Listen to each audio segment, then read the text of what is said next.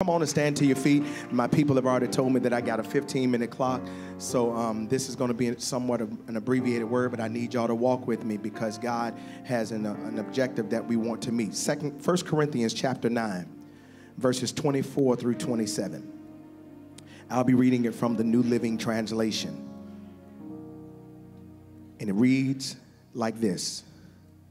Don't you realize that in a race, everyone runs, but only one person gets the prize? Then he says, watch this, Lady T. So run to win. All athletes are disciplined in their training. They do it to win a prize that will fade away. But we do it for an eternal prize. So I run with purpose in every step. I am not just shadow boxing. Look at somebody and tell them, I ain't just doing this thing for my health. I don't get up on Sunday morning just for my health. I discipline my body like an athlete, training it to do what it should. Otherwise, I fear that after preaching to others, I myself might be disqualified. I want to preach from the thought, I play to win. I play to win. Let us pray. Father, we thank you so much for this word. We pray even now that you would breathe on it, God. We pray that, God, you would season our hearts and our minds that we might be able to receive what it is that you have for us on today. Because we believe that faith comes by hearing and hearing by the word of God. In Jesus' name, amen. You may be seated. In this text, Paul is helping us to understand that in this race, this thing that we call life, that there is a goal that we are trying to reach. And he says, I run this race to win. I remember back in the day, one of the things that always comes back to my remembrance is how my grandfather always made sure that my brother and I understood what it meant to be in competition. My grandfather had this organization called the Blue Jackets, and my grandfather was very serious about his basketball, his softball, and his baseball. He would do everything in his power to make sure that you had everything that you needed so you were positioned to win. The reality was, y'all, my grandfather would not only come and pick us up, but he made sure that we had the very best uniforms. He made sure that we had everything that we needed to make sure that we were positioned to win.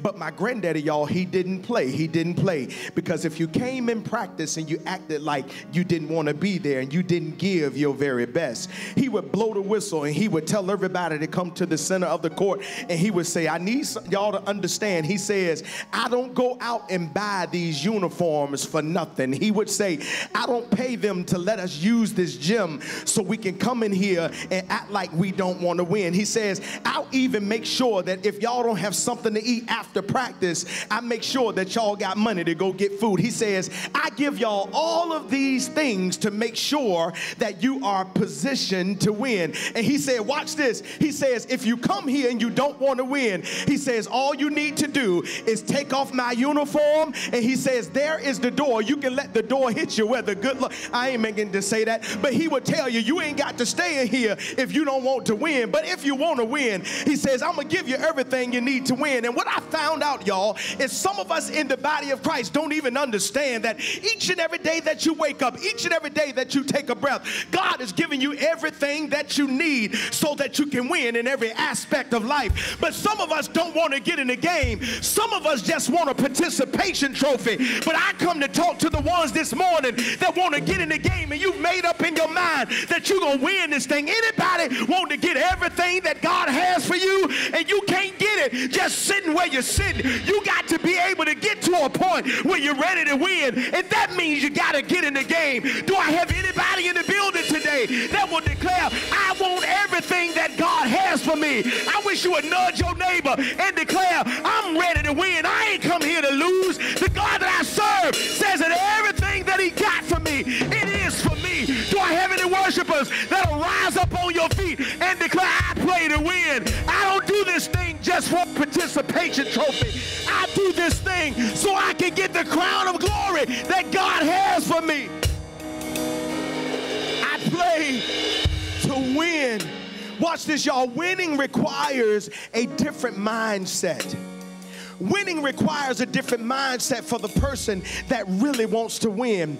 But the problem with some of us is that many of us want to sit on the sideline and receive the trophy. Y'all ain't gonna talk to me.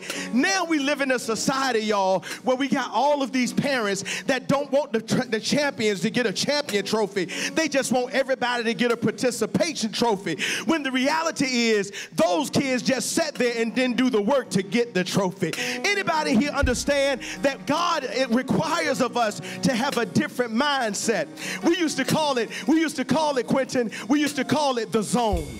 Because you will have your mind to the point where nothing can break your focus. But watch this, y'all. God showed me 3 things. I'm going to give you these 3 things God showed me, mama. Because if you're going to play to win, there's some things that we all have to do. There's some things that we all have to do. The first thing that we have to do, y'all, if we're prepared to win, if we're going to win, Eric, the first thing you got to do is you got to be conditioned. Okay, y'all, just like y'all looking at me today, I'm gonna hook y'all up right here. Watch this. You got to be prepared for when the season comes your way. So the problem with some of us is we wait for the season to show up and we think that we're gonna get ready when the season shows up. But you got to be ready when the season shows up. Can I give you all y'all this analogy? This little boy next door to me, y'all, he just moved into the house next door. And my brother-in-law just got the head coaching job at Indian River High School. He is now the head coach for the varsity boys basketball team at Indian River High School, the best high school in the land. Y'all ain't gonna talk to me. But watch this. He tells me, he says, I'm going to go out for basketball. I said, wow, that's good. I said, what school you go to? He said, I go to Indian River. I said, wow, I know the head coach. Then the day left Shan, and then they came back again, and his dad was in the yard. And I had told my sister, I said, Chris, there's this young man that lives behind me, and he's going out for the team. She said, well, I got some word for you. She says, tell the young man that if he doesn't show up to conditioning, he might as well not come out for tryouts. Because everybody that's in conditioning is working to make sure that when tryouts come, that they're ready to get the position. Y'all ain't gonna talk to me. How many of y'all know that some of us are waiting to get to the tryout before we get conditioned? But you got to be conditioned before the tryout happens. Do I have any believers in here that understands that you can't wait for stuff to happen before you pray? You can't wait for stuff to happen before you tithe. You can't wait for stuff to happen before you get conditioned to receive what God has for you. So watch this. The first thing we got to give y'all is that the first nugget I want to leave y'all with is you got to be conditioned. You got to be conditioned so that you will be prepared to get what God has for you. But then the second thing, y'all, is you got to watch this. Understand that there are going to be some critics when you get in the game. Watch this, y'all. There are going to be critics that's going to talk about you.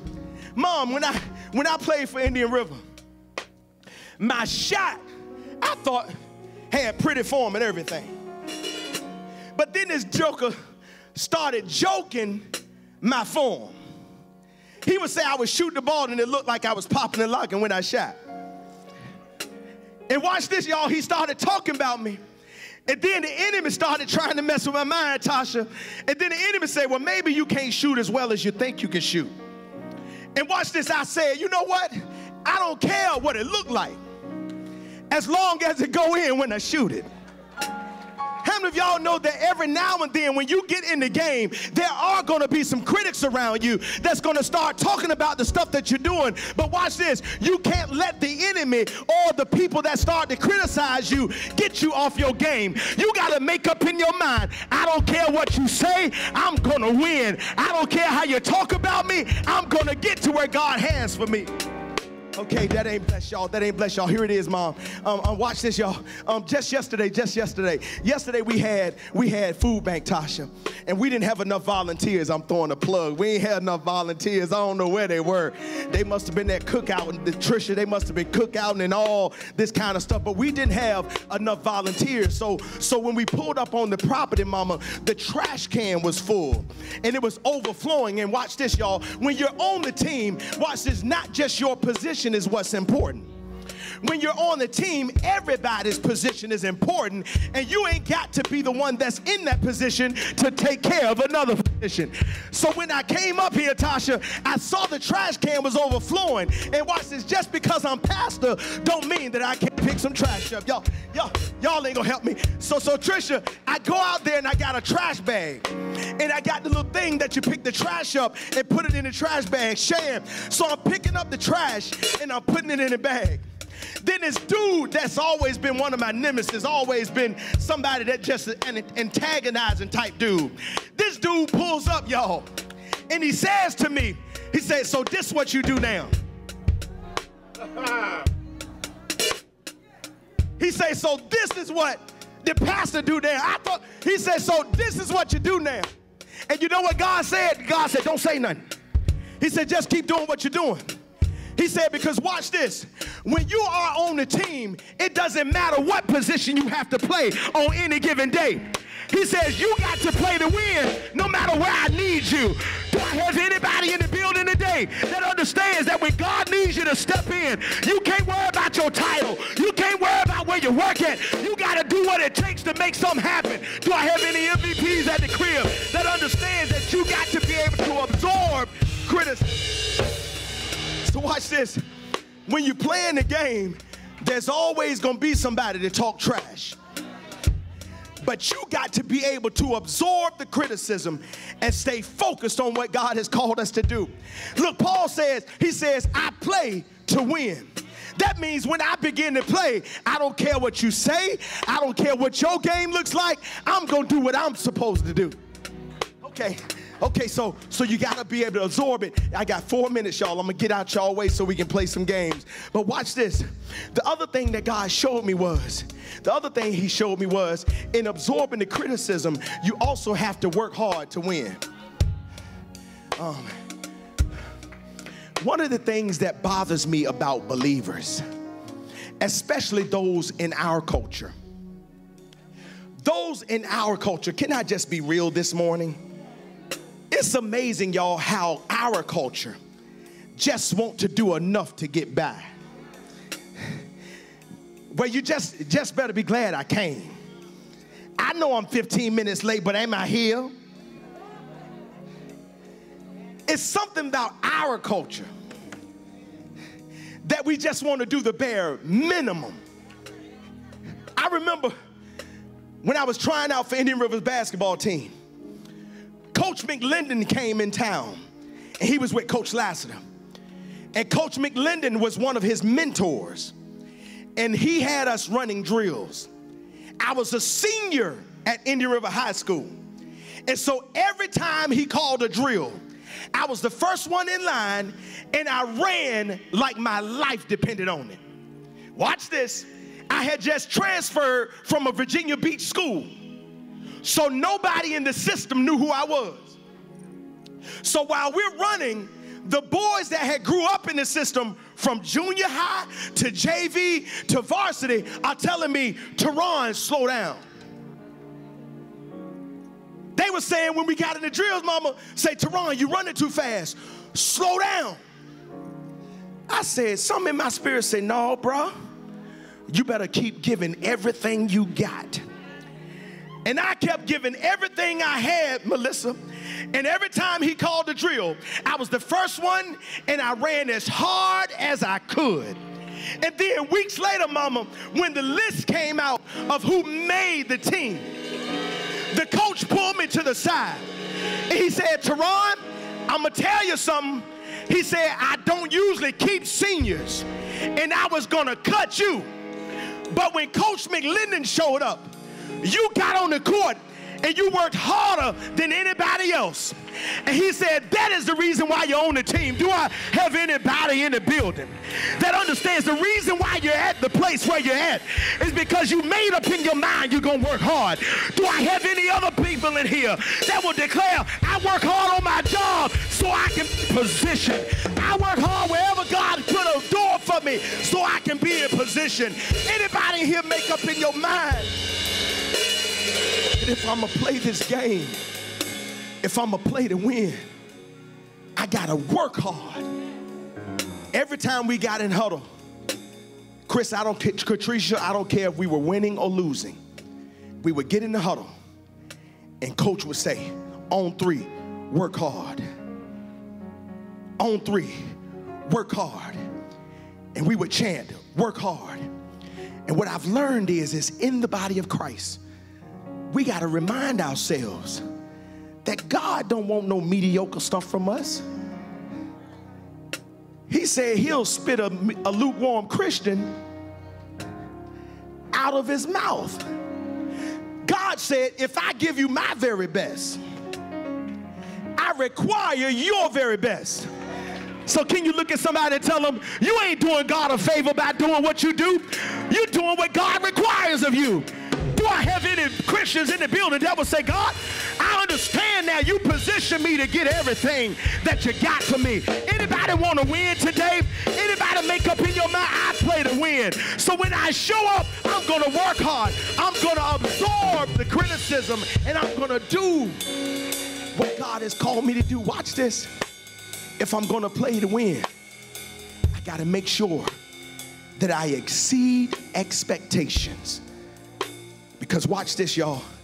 Each and every day as a pastor, I work harder than the next person. I do stuff that I ask myself sometimes, why are you doing that? Somebody else can be doing that. While I was picking the trash out that trash can and the cockroaches was running out, I was saying, Terron, why are you doing this? And then the Holy Spirit said, why not you? Holy Spirit said, ain't you on the team? I said, yes, sir. He said, then keep pulling that trash out there. Watch this. It's not about title. It's not about what y'all call me. You call me pastor. He calls me son. I don't care what folks say. I've made up in my mind I'm going to please him. We're living in a season where the enemy is trying to trick us. The enemy wants us to relax on how well we serve. Patricia, yesterday, while we serving, we probably had, I'm gonna be honest, we probably had 4 Mount Virginia Beach partners out here. But then the food bank sent another church with all Caucasian believers. And they came out here, about 12 or 13 of them. And they came out here and served, boy. When I tell you they served, these folks served. And God said, listen to me. It's not about, God Almighty. I need y'all to hear me and hear my heart.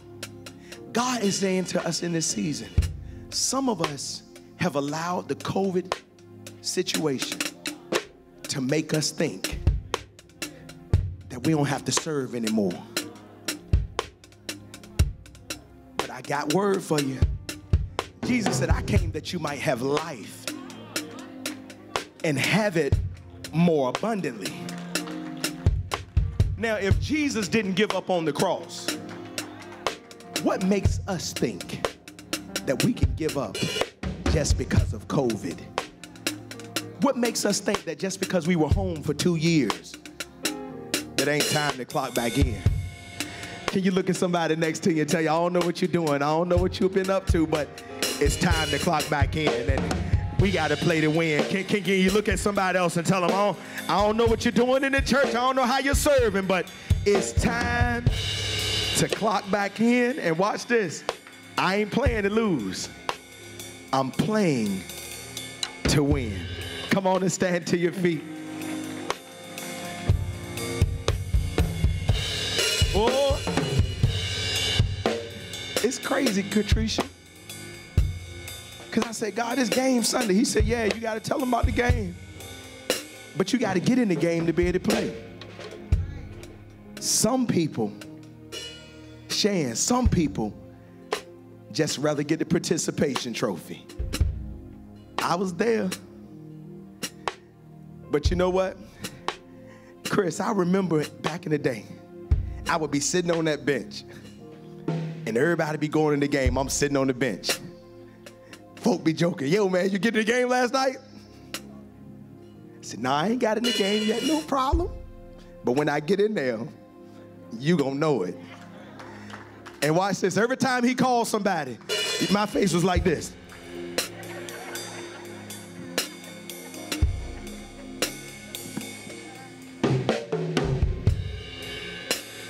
And that's how I am with God. Every time God looks down the bench and say, who's next to want to get in the game? I'm like, God, here I am. Do I have anybody in this audience today that would, Lord, whenever you get ready for me, I'm ready to go in the game. So look, if you don't get anything else out of this sermon, the behavioral objective today was to make sure that we understand that you have to be in the game and you got to play to win. Watch this. Nobody wants somebody to get on the job and slack off. You ever met some folk like us? They go to work, don't mess with me today, I had a hard night. I ain't come here to work today. We laughing, watch this. We laughing, but watch this. We doing God the same way. God, I'm tired, I'm just here. At least I came. God said, well, what if I said, well, at least I woke you up, but I ain't gonna give you breath.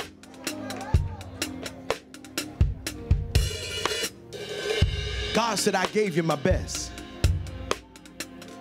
I sent my son to die on the cross for you. He said, I position you to win. He said, all I need you to do is get in the game. And when you get in the game, play like you want to win. Boy, when I got in the game, let me tell you something. When I got in the game, if it was 3 minutes left, I played like it was a whole quarter left. One day, I remember this, I'm almost out. One day I got in the game, y'all. First I was on the bench, and I was mad because coach hadn't let me get in the game. It was probably 2 minutes left in the game, and I was just as mad as I could. And then he called my number. He said, Terron. I said, yes, sir. I threw off my sweats. I went in the game. When I got in the game, watch this, in 2 minutes, I got 3 assists, hit 5 points. And watch this, when I came to the bench, he had everybody huddled up. He said, out of everything I've been teaching, he said, Terron, you the only one listening. I say, me? Watch this. So now he knows that I want to win. Question for y'all. Does God know by the way you respond? Does God know by the way that you work? Does he know that you want to win and that he can trust you with the next assignment?